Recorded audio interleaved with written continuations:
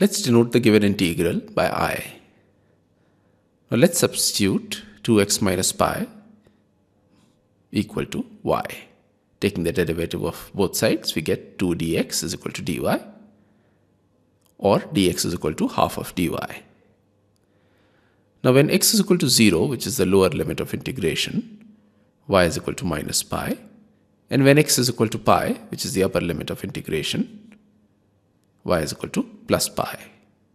Also, since y is equal to 2x minus pi, x is equal to y plus pi upon 2, which is equal to pi upon 2 plus y upon 2. Therefore, I is equal to integral y going from minus pi to pi, replacing all x with y plus pi upon 2, we get pi plus y upon 2 times sine of 2x, which is equal to sine of pi plus y, times sine of pi upon 2 cos x, which is equal to sine of pi upon 2 times cos of pi upon 2 plus y upon 2, divided by 2x minus pi, which is equal to y, and finally dx, which can be replaced with dy upon 2. Now sine of pi plus y is equal to minus sine y, and cos of pi upon 2 plus y upon 2 is equal to minus of sine of y upon 2.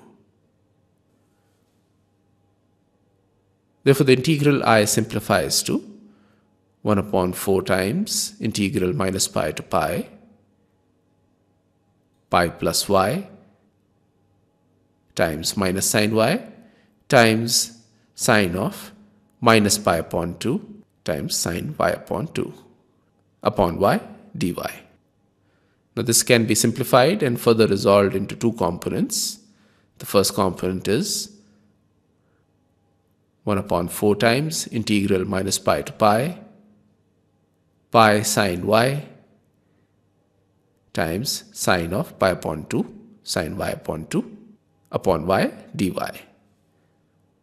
And the second component is equal to 1 upon 4 times integral minus pi to pi y sine y times sine of pi upon 2 sine y upon 2 upon y dy. The y cancels in the integrand of the second integral. Now let's assume that the integrand of the first integral, which is equal to pi sine y upon y times sine of pi upon 2 sine y upon 2, be denoted by fy. Therefore, f of minus y is equal to pi times sine of minus y upon minus y times sine of pi upon 2 sine minus y upon 2. Sine of a negative of an angle is equal to minus of sine of that angle, and therefore f of minus y simplifies to minus pi sine y upon y times sine of pi upon 2 sine y upon 2. And notice that this is equal to minus of fy. In other words, f of y, or the integrand of the first integral, is an odd function. And therefore, using properties of definite integrals, integral minus pi to pi fy dy is equal to 0. And therefore, we are left with only the second term in the expression for I, which is equal to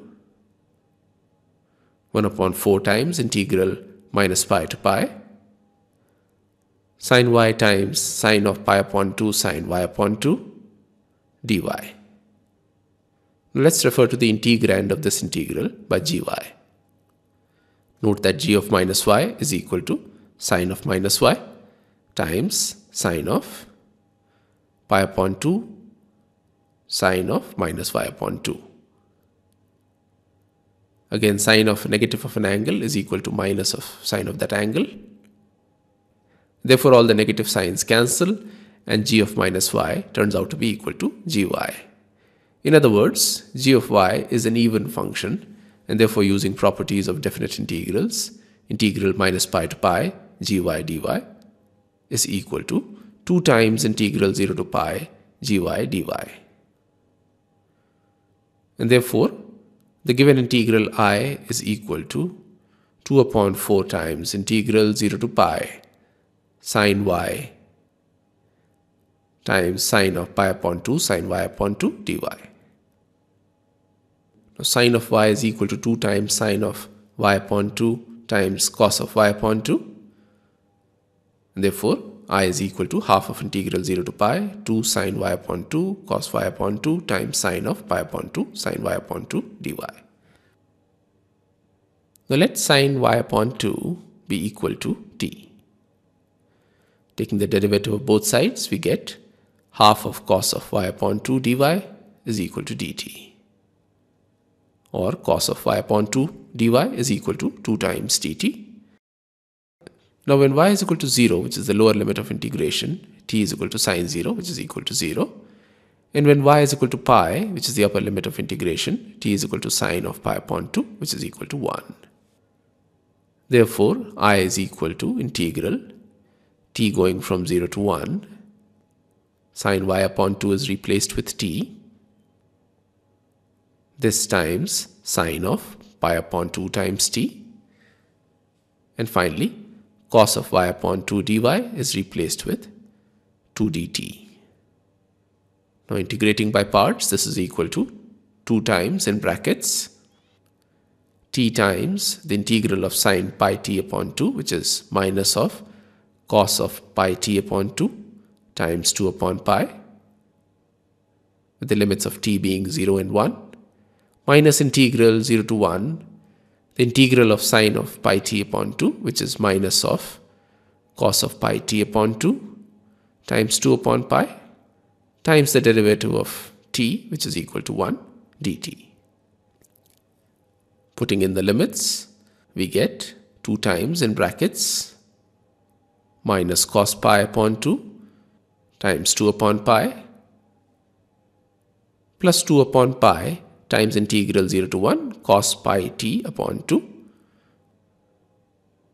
The cos of pi upon 2 is equal to 0, therefore the first term vanishes, and therefore the value of I is equal to 4 upon pi times integral 0 to 1 cos of pi t upon 2 dt. This is equal to 4 upon pi times 2 upon pi times sine of pi t upon 2, the limits of t being 0 and 1. This is equal to 8 upon pi square times in brackets sine pi upon 2 minus sine 0, which is equal to 8 upon pi square, which is the value of the given definite integral.